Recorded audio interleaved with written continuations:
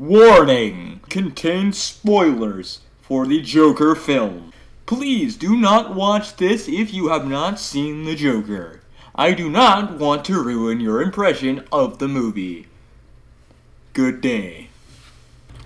Sup, owners of pussies and dicks. I went and saw fucking Joker yesterday. Apparently a lot of people love this movie, and while I can certainly see why, with the acting being really good for this kind of film, and the score making those already tense scenes more intense, yeah, that's the shit. I still feel like I should throw in my 2 cents though. The first problem I have is that you really don't see a lot of the Joker being the Joker. Like, I kinda get what they were going for. They were going for a character study on how he turned into the Joker. At the same time though, you called the movie Joker, not Joker Origin. Give us the goddamn Joker. Arthur Fleck is an interesting character, sure, and I really don't mind an origin story, but I imagine most people spent money on this movie to see the Joker, not Arthur Fleck. Like, sure, the origin story is something that hasn't really been explored too deeply when it comes to the Joker outside the Killing Joke, but, you know, I feel like the Killing Joke probably did his origin story a little bit better. Second complaint. There are some incredibly dumb choices in the writing.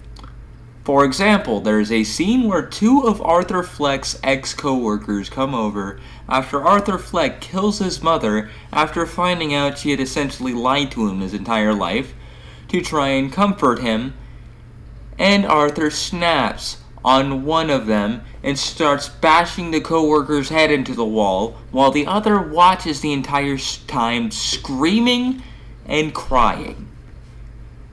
And then he just lets the other one leave.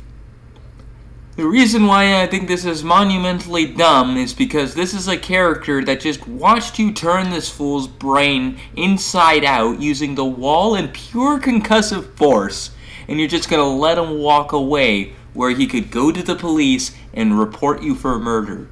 Are you retarded? Third complaint.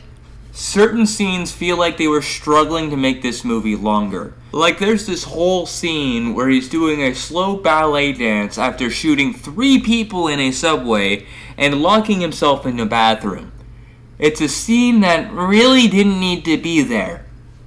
I would argue that if I were in charge, I would have personally made a scene where he is arguing with himself in the mirror, point the camera at him without his makeup to represent Arthur, and then switch over to the reflection of him in his makeup to represent the Joker slowly taking over if we're going for artistic representation.